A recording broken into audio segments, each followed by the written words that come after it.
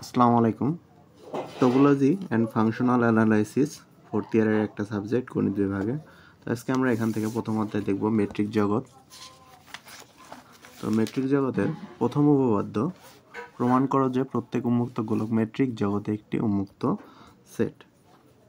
তো এরকম প্রশ্ন কিন্তু আমরা এর আগে করেছিলাম, প্রত্যেক খোলা সেটই একটি খোলা সেট, এরকম কিন্তু আমরা পড়েছিলাম অ্যাবস্ট্রাক্টে এবং রিয়ালে থার্ড ইয়ারে। তো এটা কিন্তু খুবই গুরুত্বপূর্ণ একটি ম্যাথ। দেখুন, জাতীয় বিশ্ববিদ্যালয়ে 13 সাল, 15 সাল, 17 সাল, 20 সালে এসেছিল। তো প্রথমেই ধরে নেব যে এক্স এবং ডি একটি মেট্রিক জগৎ। মেট্রিক জগৎ বলতেই আমরা ধরে নেব এক্স কমা ডি, এক্সটা ক্যাপিটাল এক্স এবং ডি স্মল ডি। এবং আরও ধরে নেব যে এক্স এ, ক্যাপিটাল যে এক্সটা আছে এতে এস অফ এ কমা আর একটি খোলা গোলক। কি একটা খোলা গোলক।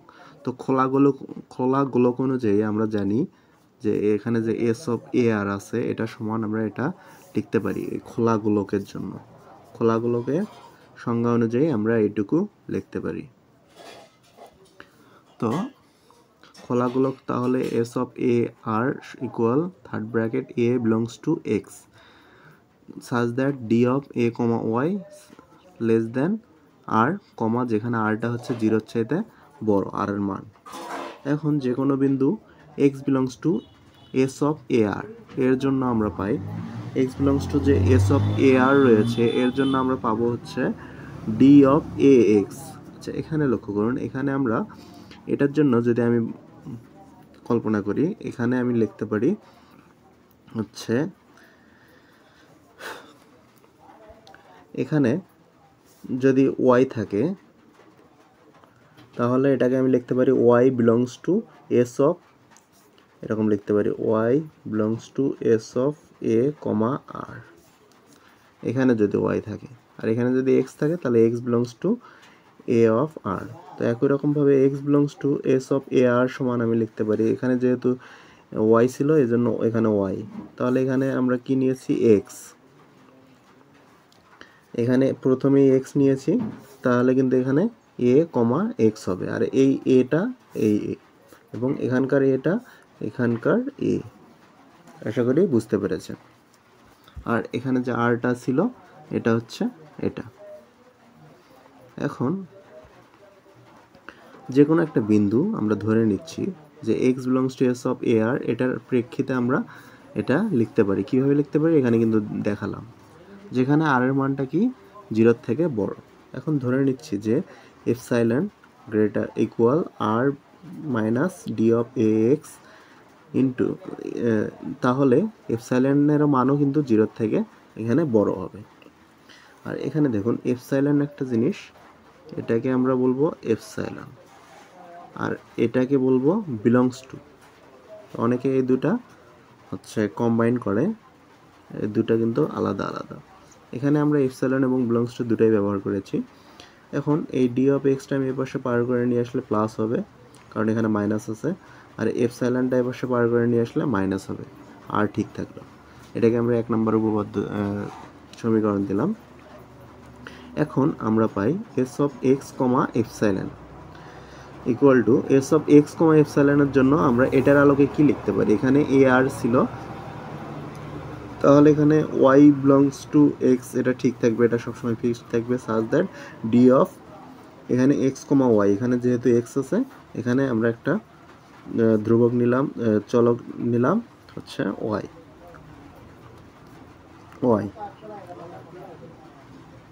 তো লেস দেন এপসাইলন কমা এপসাইলন গ্রেটার দেন জিরো। আমরা কিন্তু এটার আলোকে এটা নিলাম এস অফ এক্স কমা এপসাইলনের জন্য। এখানে যেহেতু এপসাইলন উল্লেখ রয়েছে তো আমরা একটা এপসাইলনের জন্য এরকম করে নিলাম মেট্রিক জগৎ খোলা গোলক।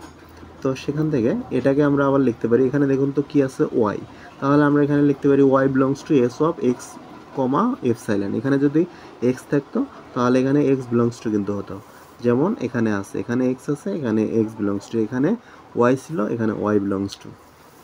আচ্ছা, ওয়াই বিলংস টু, এখানে এক্স এখানে যা আছে তাই, আর D of x comma Y less than epsilon, এই এপসাইলন যেটাকে আমরা 2 নম্বর সমীকরণ দিলাম।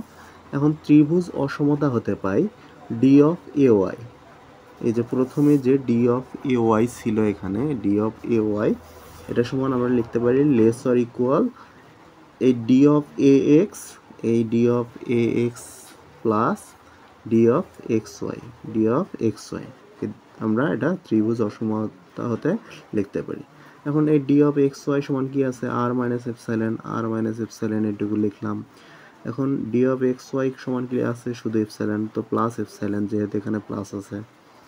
এখন এপসাইলন এটা ক্যান্সেল হয়ে যাচ্ছে, এক্ষেত্রে শুধু থাকতেছে আর, তো অতএব ডি অফ এ ওয়াই সমান আমরা কি পাচ্ছি, লেস দেন আর। এখন এখানে ডি অফ এ ওয়াই আছে, এটা সমান আমরা কি লিখতে পারি, S of A R, Y belongs to S of এ আর, এই ওয়াইটা এখানে বিলংস টু, তারপরে এস অফ হচ্ছে এই এটা এখানে আর আরটা এখানে, যেটা আমরা এখানেও কিন্তু দেখিয়েছিলাম, এটা সমান এটা লেখা যায়। এখন সুতরাং y belongs to s of x, epsilon, এখানে লক্ষ্য করলে দেখতে পারেন y belongs to s, x, s of x, epsilon কিন্তু। তো এটা সমান আমরা কি লিখতে পারি, y belongs to s of ar, এই অংশটা কিভাবে, কারণ এখান থেকে কিন্তু আমরা এই যে মানটা d of xy, এখানে d of xy ছিল, এটার পরিপ্রেক্ষিতে কিন্তু আমরা এই মানটা পেয়েছি। তো এটা সমান আমরা এটা লিখতে পারি, যেহেতু এটা সমান এটা, তাহলে S of x comma epsilon subset R equal লিখতে পারি এস অফ এ আর, কারণ একটা এই মানটা এটার মধ্যে বিদ্যমান রয়েছে। আচ্ছা, তো উভয় পাশে আমরা এটাকে আবার লিখতে পারি S of x comma epsilon Y belongs to S of x comma epsilon, R subset of S of এ আর এখানে যা আছে তাই, অর্থাৎ এই পুরো সেটটা, এটাকে কিন্তু আমরা লিখেছি y belongs to s of x, epsilon. তো এই পুরো সেটটা কিন্তু এটার মধ্যে বিদ্যমান রয়েছে। তো এখান থেকে প্রমাণ হলো যে s of a r একটি খোলা সেট। তো এতক্ষণ পর্যন্ত যারা ভিডিওটি দেখলেন তাদের অনেক ধন্যবাদ। আর যারা এখনও আমার টেলিগ্রাম এবং ফেসবুক পেজে জয়েন করে নেননি, জয়েন করে নেবেন, সেখানে সরাসরি আপনারা আমার সাথে কথা বলতে পারবেন। ধন্যবাদ।